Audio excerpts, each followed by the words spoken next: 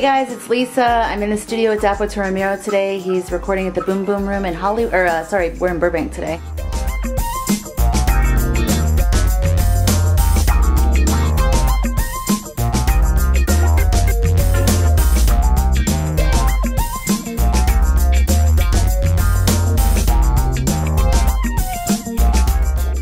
He is warming up on bass because he's going to play bass on another project first, and then he's producing Def Jam artist Khalil.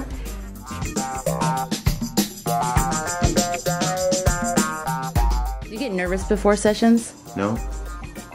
Do you feel like, do you get like an adrenaline, like you're going to like get ready?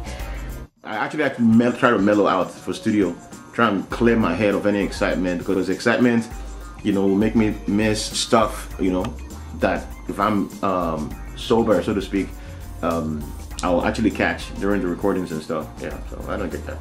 Sorry. No, you have to be sorry. Actually, you do. Say sorry again. I'm sorry. Okay. Tell me about this bass. It's a Mike Tobias design bass. I mean, this is one of the best basses in the world, bar none.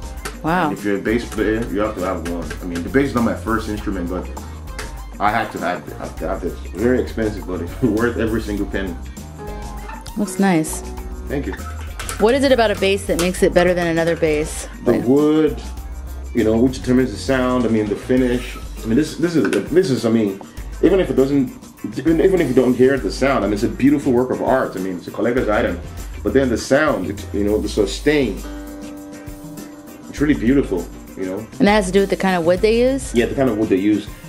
Yeah. And how they treat it and all that stuff. Exactly, the finish, I mean, everything is just beautiful.